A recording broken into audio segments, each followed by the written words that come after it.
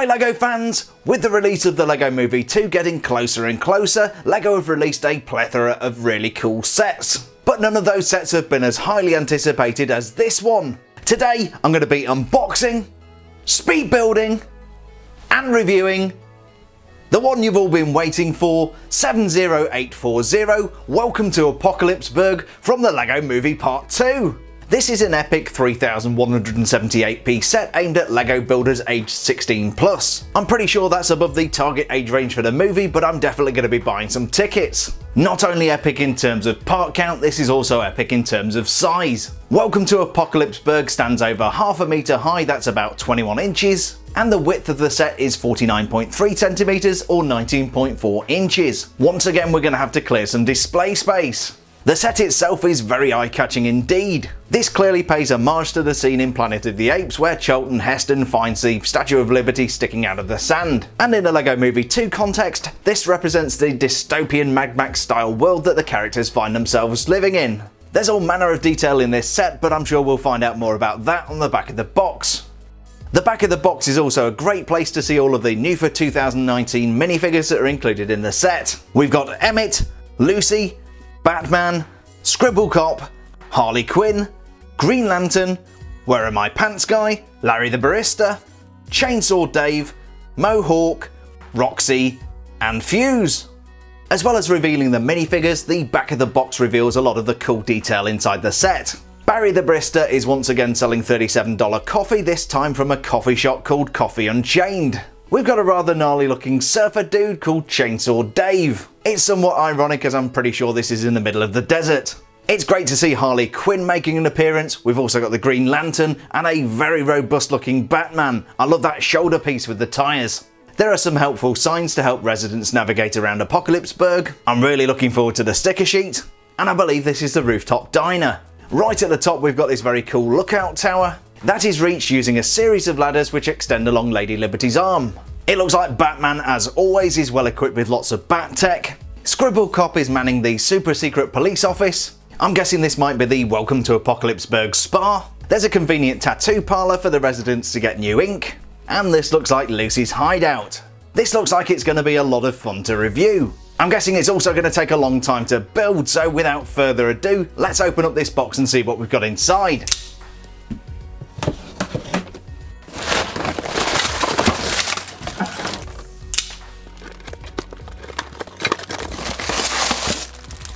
Here's everything that came inside the box.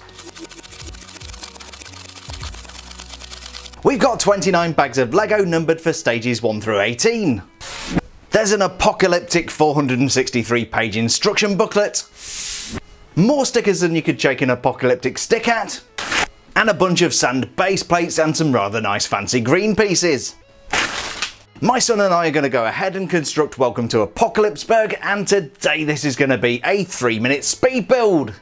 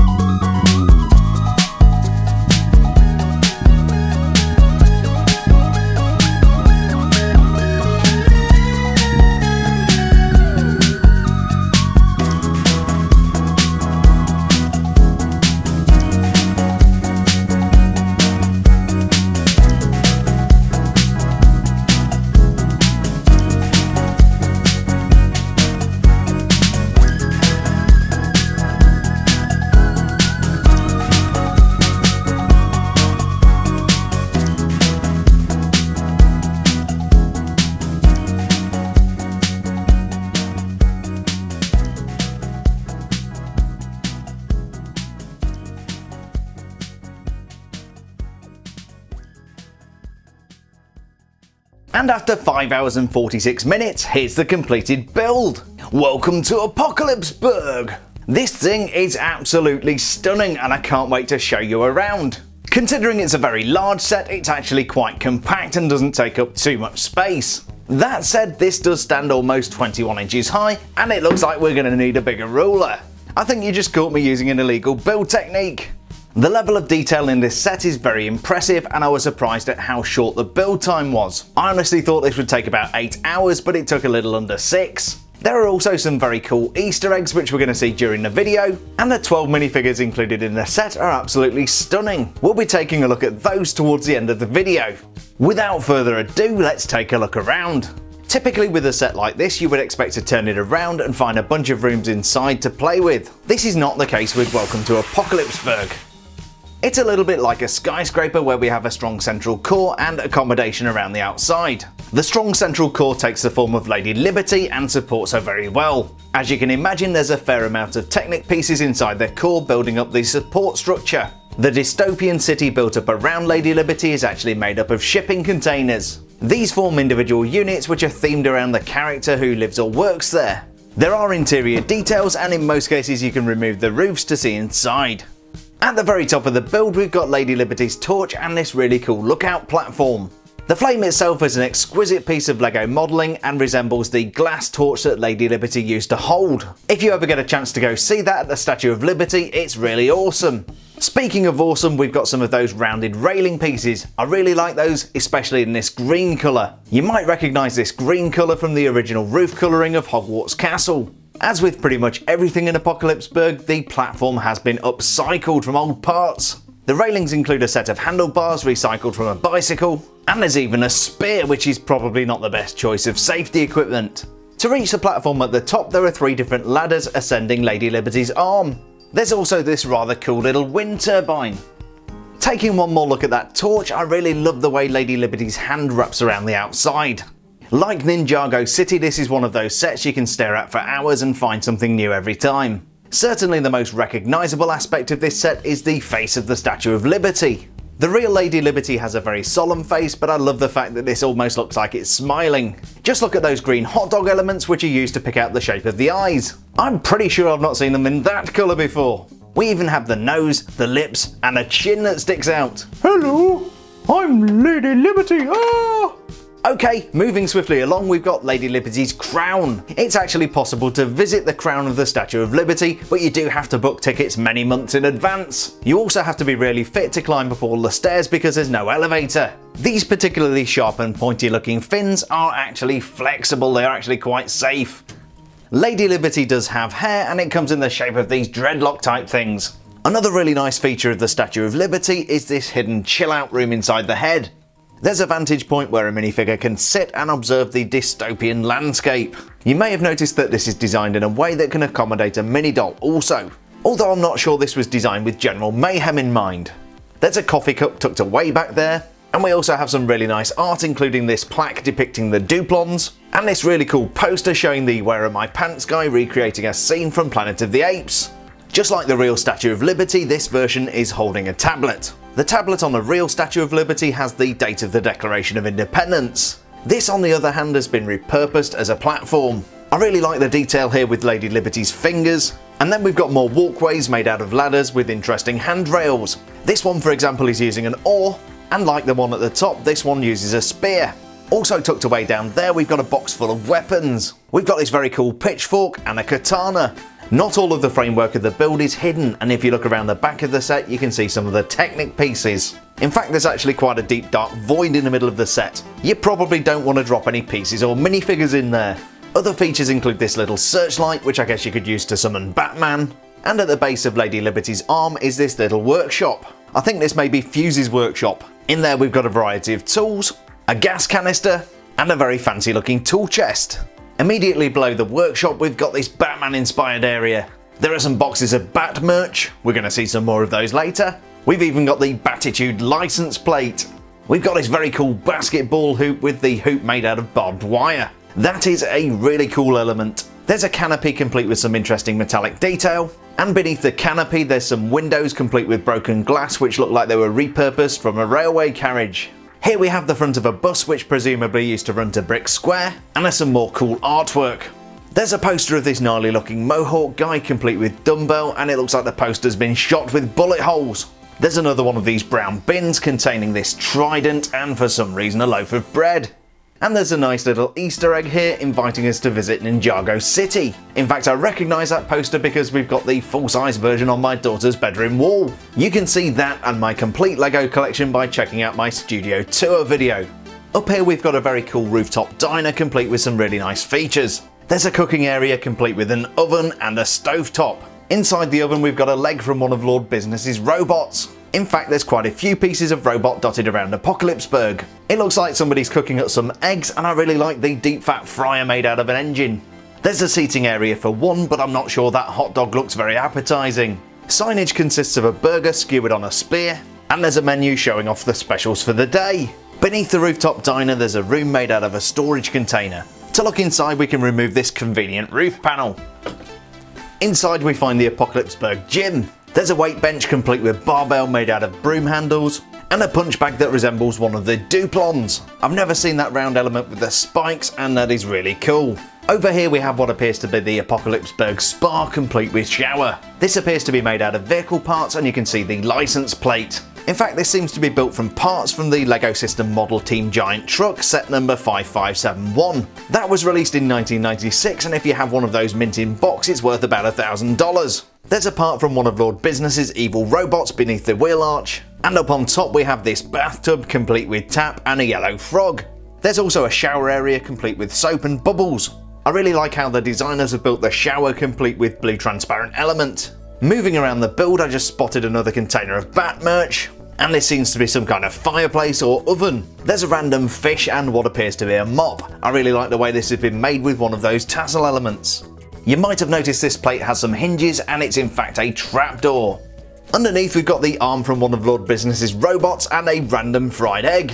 Here we've got another robot part, it's a head complete with mohawk, and we've got signs made of skis pointing out the directions to lookout, coffee shop and diner.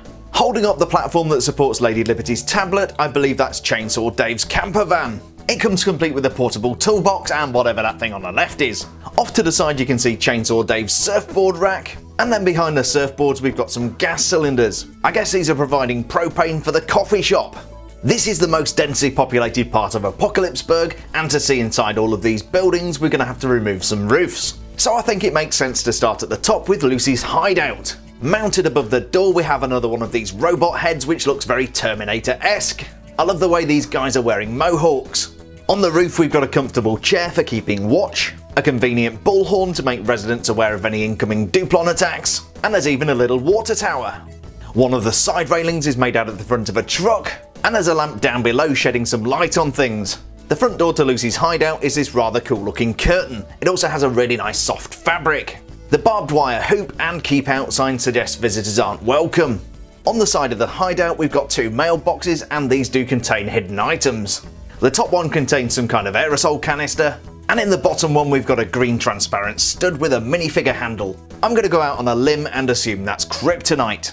Also nearby is a vehicle part complete with license plate R1DCE. I don't recognise that, but maybe it was featured in the original LEGO movie. The roof lifts off pretty easily so you can access the features inside. Lucy's hideout is simply furnished.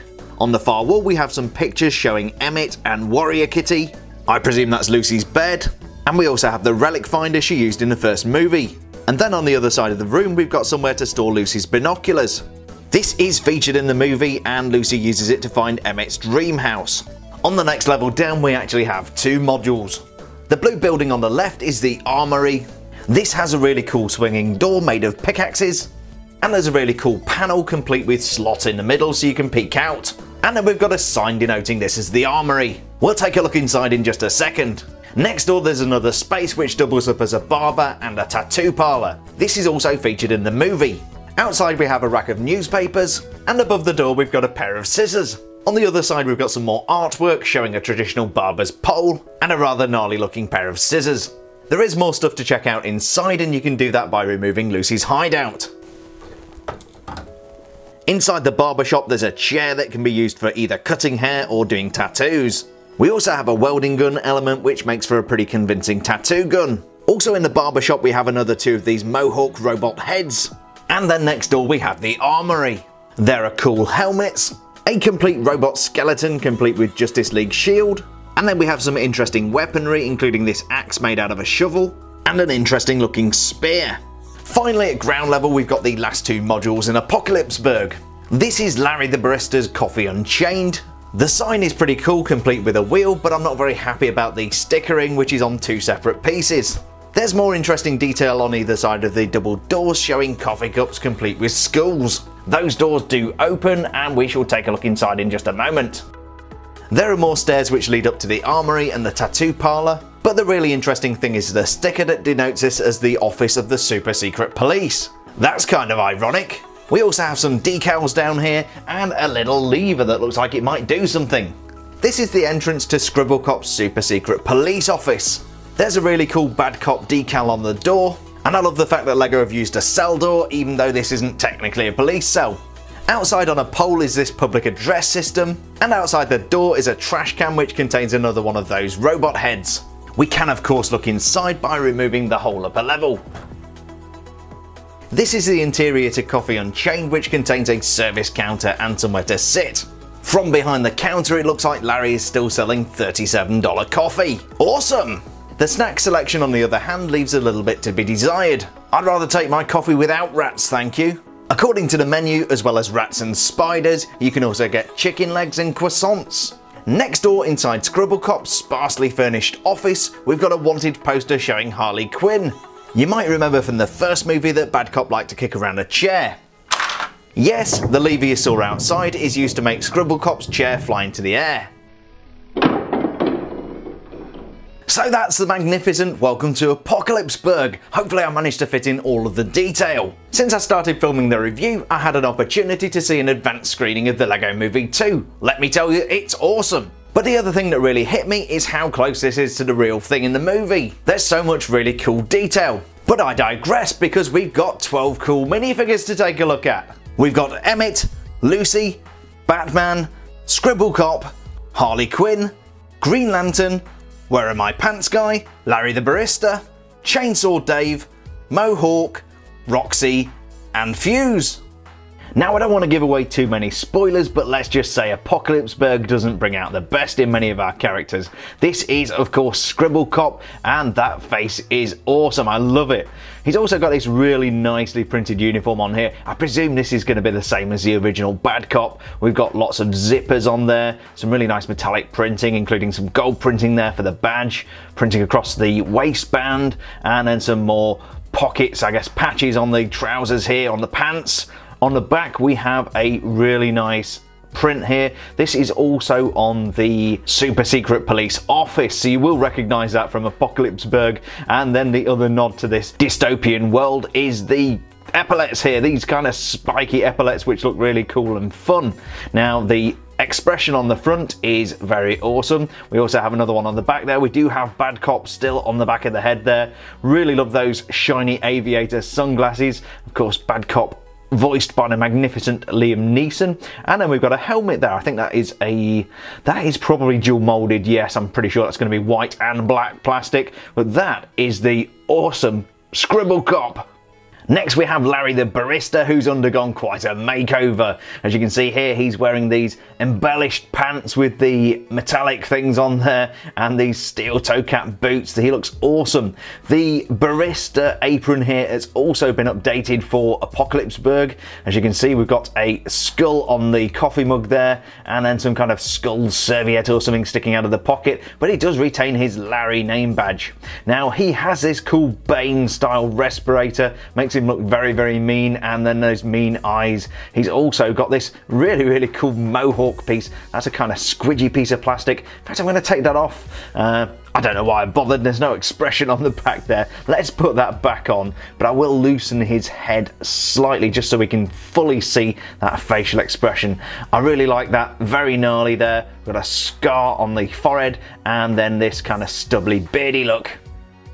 Okay, with Larry the Barista. I always want to call him Barry, but he is Larry the Barista. We've got him back together. He also has this shoulder piece with the spikes like Scribble Cop. He's got a tattoo there from the tattoo parlor in Apocalypseburg, and then over around the back, it's pretty plain. We've just got the straps, or the, I guess the ties there for the Barista apron. He is a very cool minifigure. I really like Larry the Barista. Next, and appropriately dressed for this Mad Max style world, is Fuse. Now firstly, you're going to notice some duplication here. If we bring back Larry the Barista, you'll notice they're wearing the same pair of pants, so those aren't unique. I have looked at the print, I'm pretty sure they're identical, but we do have a really nice torso print here. Fuse is obviously very well muscled, and then he's got this kind of harness with some really nice metallics on there, and if we turn him over, we also have, I see he's got a vest on under there, but you can kind of see the contours of his chest and stuff there. Now we also have a tiny bit of metallic on the back there for the buckle, but really nice strap detail. This is obviously a vest because he's got the yellow arms, and then gloves, so I'm guessing this is going to be the equivalent of a blacksmith, and of course he has his own I guess workshop in Apocalypseburg, which we've already seen. He has this really cool welding mask. I don't recall seeing an element like that before, but I could be wrong, and that is painted with these red flames. Looks really cool. Now if we take that off, we also have a really cool facial expression. I love the moustache there, which is kind of droopy, and then the eye patch. That is a very cool Fuse minifigure. Honey, where are my pants? Yes, this is the Where Are My Pants guy, and he looks very gnarly in this kind of dystopian dress here. He's got this really gnarly war hammer with spikes on there. I'm just going to take that out of the way for a moment. And then of course he's wearing no pants, but he is wearing these boots. They look like kind of punk rocker boots with the steel caps, and then this metal work on there. Now he has the flowery shirt that he wore in the last movie, but then we've got some strapping over the top with some nice metallics there for the buckles, and very, very similar around the back. In fact, really nice metallic printing on these minifigures. He also has one of these shoulder pieces with the, I guess, the kind of spikes on there, and then the very, very cool hairstyle. I love that kind of coiffured look where it's all brushed back. Now, in a nod to the original character, we do actually have a much more sheepish, much more normal expression, which is actually really cool. I like that. And that is the Where Are My Pants guy. Next up we have Roxxi. She's definitely not one of the main characters in the movie because I didn't see her on screen a lot, but she is a very cool minifigure, especially with all this metallic printing. Now on the pants here we have these kind of off blue pants, and then printed on the front with metallic toe caps again, a little bit of kind of brown, I guess these are ripped pants there, and then we've got cogs, I guess, or gears on the torso here. That's going to be a belt, and then she's got this massive metallic panel here, and then a big gear around her neck. She also has one of these kind of shoulder pieces, but this is actually just covering one shoulder this time, and we've got a couple of spikes on there. She's wearing a vest because she's got these yellow arms showing, and then you can see on the back there we've got the, in fact there's some overprinting on that metallic there. You can just see some of the detail with the rivets and some of the lines on there, and then we've got a few more bits of detail there. Great facial expression. I love the kind of aggressive look there, baring the teeth, and I really like that headband around the top of the eyes. Now if I turn around, she does have, I'm gonna say smiley face. It's kind of an awkward smile, but it's quite nice. And then finally, if I can find out which way to go, we have this hairpiece with the bun on the back. I don't think that's a new hairpiece, but it does complete Roxxi. She's a very cool looking minifigure. This is Chainsaw Dave. He's certainly not one of the main characters, but he does get a speaking part in the movie, and he's called Chainsaw Dave because he's got a chainsaw. This is a really cool little, quite simple build, but quite effective. It's obviously a chainsaw. I'm going to take that away so we can have a look at the printing. We have these kind of Bermuda shorts here, or these surfer shorts, which are quite ripped, and then we've got some really nice flowered detail there, and then look at that chest piece. He almost looks like He-Man with all those metallics, and almost a Skeletor kind of thing in the middle there. Obviously very muscly, lots and lots of metallic detail there. I love the way this kind of crosses the chest. Over on the back there we have more metallics. I think that's all silver metallics, but really, really nicely printed detail there. And we do have some tats. We've got a tat there with some metallics in. That's a chainsaw. And on the other side, what do we have here? Honestly, I'm not certain. It seems to have fire coming out of it. Almost looks like a spaceship, but yeah, really cool tats. And of course, you do see the characters getting tattoos in the movie. He's got his, I guess his surfer dude hair there, very, very bleached blonde and swept. And then this very, very aggressive expression. I mean, most of the characters in Apocalypseburg are quite upset. And there he looks a little bit less upset, but still quite gnarly. And that is one of my favourites, I think, from this set. That is Chainsaw Dave. Next we have Mohawk with an apostrophe, and I can't imagine why she's called that. She is carrying this thing. I'm really not sure what this is. We've got this kind of dead plant on the end there, and then almost like this flick missile body. I guess you could set fire to it and use it as a torch, but apart from that, it's not very exciting. But we do have some nice printing here. We've got these grey pants legs and then some metallic detail on there. I guess this is just decoration. I can't see anything specific. Around the body, again, like a lot of the other Apocalypseburgians, we've got many straps around there. Around the back, we've also got another strap there with a buckle for doing it up, and it looks like just some kind of you know, almost like soft body armor. Facial expression is really interesting. I love the kind of war paint over the eyes there, and then a little sly smile. And then of course on top we've got another one of these mohawks. We've seen quite a few of these throughout the set. It's that kind of squishy plastic again. Obviously no expression on the back there, but that is Mohawk. This is the amazing Harley Quinn, and her costume looks like it was plucked straight out of Suicide Squad. I've not seen the movie, but I've heard enough to know not to go watch it. Really, really nice minifigure this. I'm sure this will be very popular among collectors. She is carrying a baseball bat with actually some really nice printing on there. You can see we've got the metallic metal panels there, and a little bit of black printing as well. Put that down, stop it rolling away. In fact, let's put it in my pocket. That's better, but I digress. The legs are really, really nicely printed. We've actually got dual molded legs with red on the right, or the left I guess, and blue on the left. And then we have side printing and front printing. She's wearing this kind of fishnet pantyhose or stockings I guess. And then another metal panel there across the knee. And then I guess panties for want of a better word. We also have the Harley Quinn effect with the blue on the right, or on the left, and then the red on the right. Yeah, I think I got that right this time. Really nice torso printing there with Daddy's Little Monster. Exactly the same slogan we saw in Suicide Squad. And then if we turn her over, we've got the Harley Quinn pattern on the back there. It's quite fitting, I guess, that we've got it almost like the Harley Quinn pattern on the legs here. Great facial expression as always. We've got that white face, red lips, black detailing, and then a splodge of blue. Around the back, we've got a similar expression, looking very much more mean, and then we get this fantastic hairpiece, which is mostly white. In fact, I don't think it's dual molded. I think that's going to be paint for the blue and red detail, but she's got these bunches in blue and red, and Harley Quinn looks amazing. Next we have the Apocalypseburg Green Lantern, and as you can see we've got some customizations. We've got these kind of dark green pants here, but with some of the metallic details on there. Got a metal patch on the knee there, and then a metal patch with a skull on. That's very, very cool. Little bit of, I was going to say a little bit of side printing, but those are actually dual molded legs, which is very nice. We've got another one of these shoulder pieces here with the two kind of, I want to say horns or spikes. And then hanging down over the other arm here, we've got a, what do you call that? That's going to be like a half cloak, kind of strange arrangement, but that's what it is. On the front there, we've got the Green Lantern symbol, way too many abs, and then this really cool metallic chain. Turning them over, just a little detail on the back there for the kind of contours of the body, and then really nice kind of vacant expression here. You can't really see his eyeballs, so he looks a little bit unnatural. Very standard haircut here. And then turning them around to the back, we have this very, very cool facial expression. I love this with the mouth open, the tongue showing, just makes him look ever so fun. And that is our Apocalypseburg Green Lantern.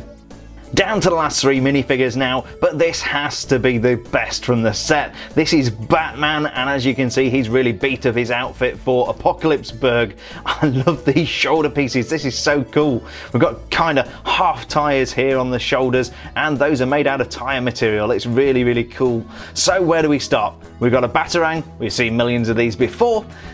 We've got a yellow utility belt that just snaps between the legs and the body. Now the pants there have been customized. We've got some more of these metallics here, very goth looking, and then I don't know what this is here. We've got some kind of metallic, almost looks like a cod piece.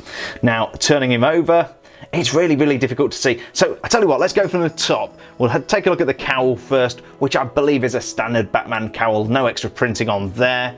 The facial expression just looks like Batman, very much like the ones we get in the Batman movie sets. And I'm gonna pop his head off just so we can have a look at these parts. Now, this is a really big shoulder piece. As you can see here, we've got a tire on each side to give him that real bulky shoulder action, kind of jaunty at an angle back there. That almost looks like a classic Batman symbol, and nothing on the back there. In fact, there is a little bit of detail. Now this is kind of hard plastic, and then we've got the tire material bonded onto the outside, so it's a really nicely manufactured piece, and I'm sure this is going to become quite collectible. Going back to Batman, who's lost his head. Let's pop that back on. There we go, get his dignity back. Now we have a really nicely printed torso, lots of strapping on here like many of the other characters. You can see his amazing abs, and then we've got some more metallics there. And now we can get to the back. We've got this kind of back piece here with some more buckles, and then a really nice, I guess, dystopian cape. This is kind of shredded, but it is that nice soft material which I like to stroke, and that really is the very cool Batman. I'm just going to bring this piece back in. That is my favourite piece. I mean, that's so cool for a minifigure. Next we have Warrior Lucy, who also appears in set number 70827, Ultra Catty and Warrior Lucy, which is on my to review pile. She is a very, very cool looking figure, and obviously very different to the Lucy we're used to seeing. Starting at the bottom, we've got these dual moulded legs which come in brown and black, and then some really nice printing on the front there. Again, loads and loads of metallics because that's the Apocalypseburg thing. She is carrying a crossbow, which is I think that's a fairly standard Lego crossbow, although I don't recognise that piece on the front. I could be wrong. Anyway, carrying on. Looking at that face and that headgear, that is so awesome. We've got obviously Lucy's hair, which is black with the stripes in there, although I'm not going to give away a spoiler, you guys will know soon enough. And then these red goggles on top there, those look very, very cool. I'm going to take that off so we can take a look at that expression, which is very, very mean indeed. And then a little bit more neutral around the back. Also, while we're around the back, you can see she's wearing a quiver there for the crossbow bolts, and then generally underneath she's just wearing her pretty standard wild style top there. It would be a hoodie. I'm not going to take all of this stuff off, but I'm sure there's a hoodie print back there somewhere. In fact, I'm going to take it off because, you know what? There isn't. And actually the contours of Lucy's body look very much slimmer than they did on previous versions of the minifig. Now, let me see if I can put this back together real quick. Okay, there we go. I think I've probably put this thing on upside down, but we're going to run with it anyway. Apart from what you've seen already, it's pretty much a standard wild style when it comes to the body. We've got printing on both of the arms, which looks very cool, and then some really nice printing on the front there. That is our Warrior Lucy, and a great minifigure for Apocalypseburg. And finally, we have the obligatory Emmet minifigure that you're going to see in most of these sets. He is carrying a $37 coffee, courtesy of Larry the Barista, and I think this is a new coffee cup element. I've certainly not seen that before. It's a single moulded piece, no printing unfortunately. I like to see printing on coffee mugs, but we do have a cutout there on the top for sipping coffee, and I'm sure he'll enjoy every single sip of his $37 coffee. Apart from that, this is pretty much a very standard Emmet minifigure. You're going to see lots of these in the LEGO Movie 2 sets, and as you can see, he's a little bit distressed. Those stripes would have been perfect in the LEGO Movie. Now in the LEGO Movie 2, we've got some kind of tears, I guess, on there, and also some detailing on the belt to suggest some distress. You also get the same thing in the back there. You can see these very reflective stripes, but those are all banged up, which of course the original Emmet wouldn't have been. The expression looks very, very standard for Emmet, and if we turn him over, I'm 99% certain that's the same expression we got with the Thricycle. I do have a review for that online, so do go check it out. And that is the Emmet minifigure, finishing up our minifigure selection for Welcome to Apocalypseburg. So that was set number 70840, Welcome to Apocalypseburg from the LEGO Movie 2. This is an absolutely amazing set brimming with imagination. And to be quite honest, it should be amazing because at $300, this is a lot of money to spend on a LEGO set. I'm not sure it deserved the 16+ rating as it wasn't too complicated to build, but you're certainly going to have the earning power of 16+ to be able to buy one of these. The level of detail in the set is very, very good and really does justice to the version from the movie. Nobody's paying me to say this, but if you enjoyed the LEGO Movie, you'll really enjoy the LEGO Movie Part 2. Overall, this is a really fun set and I love the minifigure collection. There's also some really cool elements, and it's a true credit to the LEGO design team. I've got quite a few other LEGO Movie 2 sets to review, so if you like this theme, you're in luck. I'm also right at this moment working on a feeling guide and review of all the LEGO Movie 2 collectible minifigures. That's coming out in a few days, so be sure to subscribe and ring the bell to make sure you don't miss out. I really hope you enjoyed this Welcome to Apocalypseburg unboxing, speed build and review video. If you did, please don't forget to leave a like down below and feel free to share your thoughts in the comment section. Thanks a million for checking out Welcome to Apocalypseburg with me, stay safe and we'll see you on the next build video.